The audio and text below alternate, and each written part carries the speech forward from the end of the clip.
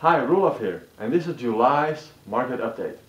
In June, the median price for Sonoma County went up 26% from last year's June to $439,000. This is quite staggering.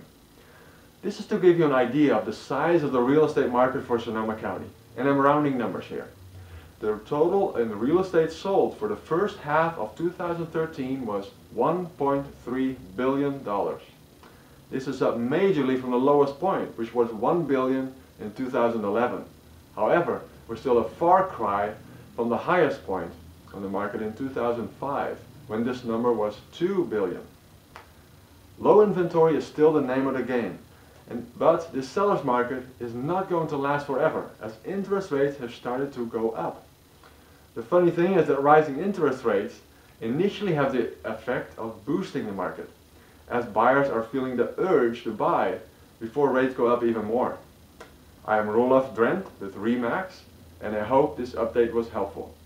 If you're wondering about when is the best time to sell or anything else real estate related, feel free to give me a call.